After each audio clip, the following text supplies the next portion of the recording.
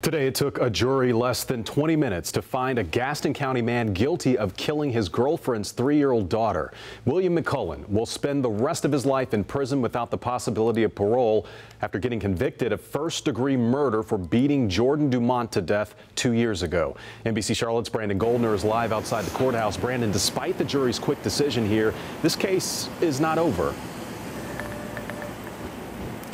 It definitely isn't, Fred. William McCullen and his attorney will be appealing this to the North Carolina Court of Appeals. And from the beginning, this case has been an emotional flashpoint for the community, and those emotions were evident well through into closing arguments. That you are never going to forget. After hours of looking at graphic photos of Jordyn Dumont's remains. And that's why I want this to be the last picture of Jordyn that you see. Gaston County Prosecutor Debbie Gullich asked the jury, this tiny little 3-year-old girl, to remember, so happy and full of life, this one photo. This child deserves justice. Do the right thing. Find him guilty of first-degree murder.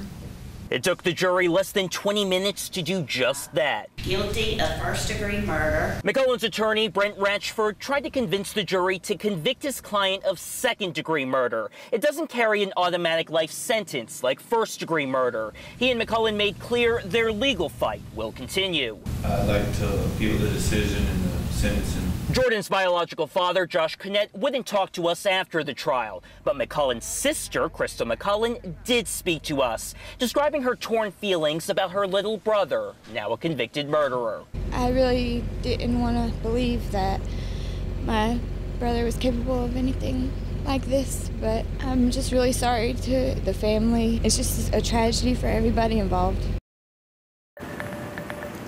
And another notable absence, Jaylene Dumont. She is the biological mother of Jordyn Dumont. Now, as for this whole appeal process, it could take months before we could actually see a decision from a panel of 3 judges based in Raleigh.